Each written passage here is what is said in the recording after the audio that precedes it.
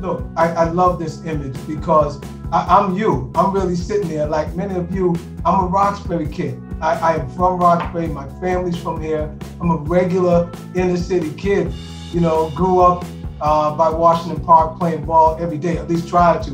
What did you do most when you were younger to accomplish what you do now? You know, I wasn't the best student in school. Not that I'm proud of that, but I wasn't the best student. You know, I was really, I guess, academically insecure. You know, I was afraid to show people that I really didn't know what I was doing in school. And so because of that, I was distracted. And I did things in school that I really wasn't supposed to do. I got in trouble, but I did that because I was afraid. You know, I was afraid for the real grade to show that I didn't know how to read well at the time. I didn't want to stand up in front of the classroom. So instead, I skipped the class. And I left the class or hid in the bathroom or went to play cards or did something that I wasn't supposed to do just to run for myself because I was afraid of doing it.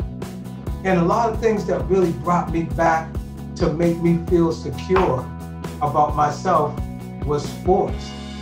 Because when I got together in sports, I found out that we all needed each other. And sports taught me to depend on every person beside me, in front of me, behind me. And it helped me back when I got into school because it made me feel more secure about myself. And I only stopped that way, didn't finish this way, but I wanted to let you know that I just wasn't the best student starting out. You know, for me, for you guys, at the end of the day, trust me, I am you. I'm the same person. All my parents are from both projects, Orchard Park and Leonard Street. My grandparents are from the housing projects, and there's nothing special about me except I got out of my own way. Don't get in your own way. Don't be afraid of yourself like I was. I was afraid to fail and to have people laugh at me. Get out of your own way and get out there and do something. And don't be afraid of failing. Got good people around you. Hello, Mr. Janey. My name is Jaden. I attend at the Rafael Hernandez School in Roxbury. So I have a two-part question for you, and then I have another question for you. So part one of the two-part question was, what inspired you to be in business? I think I don't like to be told what to do. So I grew up in a big family, 18 months apart, 4 brothers, 2 sisters. My older brother always told me what to do. My mother and father told me what to do. Nothing wrong with that. I'm sure they told me the right thing. But I was the kind of kid that really didn't like to be told what to do. And I guess the only way I could control that is to start my own business. And that way I can do whatever I wanted to do, as long as it was in good nature. Okay. So I guess I found a way to take a negative thing and turn it into a positive thing. How do I take my shortcomings by not being told what to do and turn it into something positive? Thank you so much for taking time out of your day to help us become better people and to help us kind of grow our minds in a way so we can have a vision or idea of how we want to end up when we grow up. Thank you so much. You're welcome. You know, I want to respond to that. You guys, you know, I am serious. You guys are showing me how much work I need to do. I mean, your honesty and the pure sense of your souls is moving to me. It's, you know, every time I feel like I've done something, you all remind me, oh my God, how much work I have to do, how much I really haven't done. And it excites me. I love working. I love building all of us. So I need to say thank you. You know, thank you. I know this isn't the end, but thank you for listening.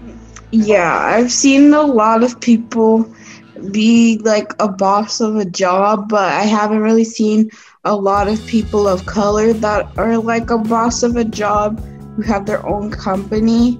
And I was just wondering, how do you go through it, seeing sometimes that you could be the only person that's a man of color in a business? You know, that's a good question. Most of it is because I'm hard-headed. I'm hard-headed. Think about it this way. Some people ask the question, why? Some people say, why not? I'm the why not person. I figure, why not? Why not be the first everything? First person on the moon, first black president, the first anything. I say, why not? We should all say, why not? Don't ask anything, be it. What I like about those challenges, I'm gonna call them challenges for a moment, because being uncomfortable is good. You know, being uncomfortable is good for me in that position, being the first black, a lot of things. I don't want to bore you with the list, but it's also good for people who are not used to seeing the black person as a boss, as you just said. Because we all have to make this work. I mean, we're all people. It doesn't matter where we came from. I like it. I look for it. I look for it every single time, because it adds a light for people like you to look across the street and see me as a boss on the job and say, man, if he can do it, I can do it. So I love being the first.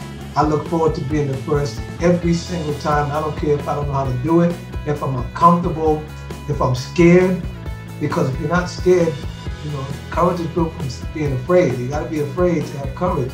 And I'm scared a lot, but you gotta push through it. So I like being the first. But talk to me about this project-based learning core value that you have in this program. Give me an example of what that means, and give me an outcome of somebody that traveled through it, somebody organic, that tells me what it means, and because of it, what it has done for them.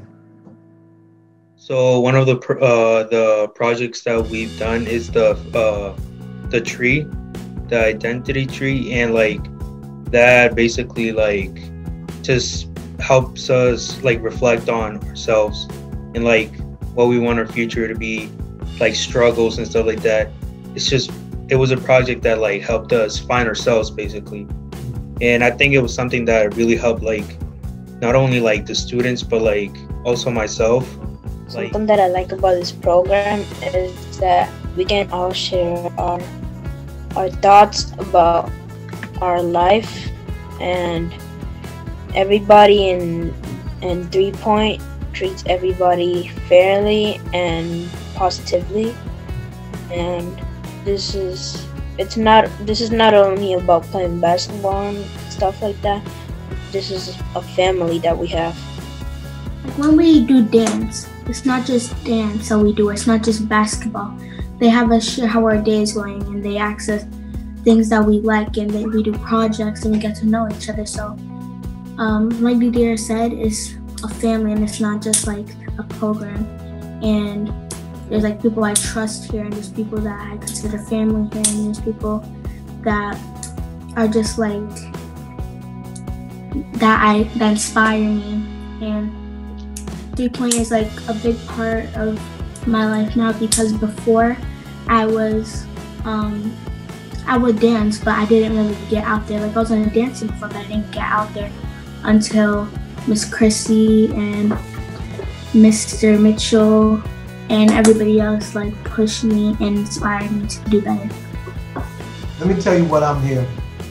I'm hearing community. I'm hearing trust. I'm hearing family. I'm hearing similar core values that are not really fancy. They're just the essence of what makes a human being feel good about themselves. And I love that you said, all of you, it's not basketball. It's really what basketball gives to you. Trust, confidence, reliance, family.